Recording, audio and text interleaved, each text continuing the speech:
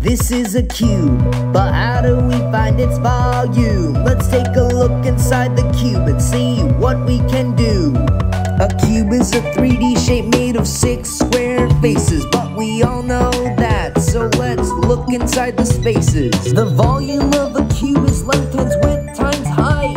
In this case they're all the same, now this is a delight. We have a cube here, as you plainly see. The length, width, and height of the cube all equal 3.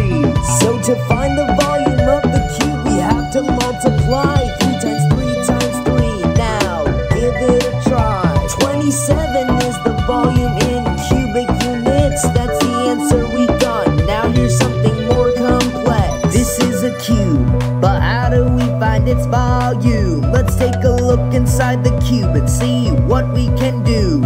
This cube's a lot bigger than before because the length, width, and height are equal to 4. When we multiply 4 3 times in store, the volume in cubic units will be 64. Every time you raise a number to the power of 3, a cube number is what it'll be. There are so many cubes in the world, you may wonder.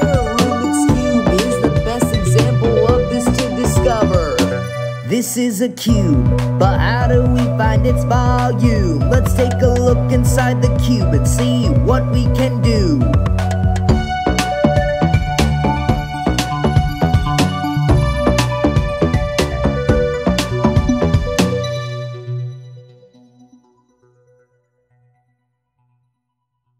Check out our new channel.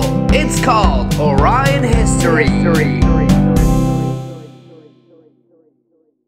Thanks for watching Orion. Subscribe to our awesome new channels, watch our other videos, and check out the new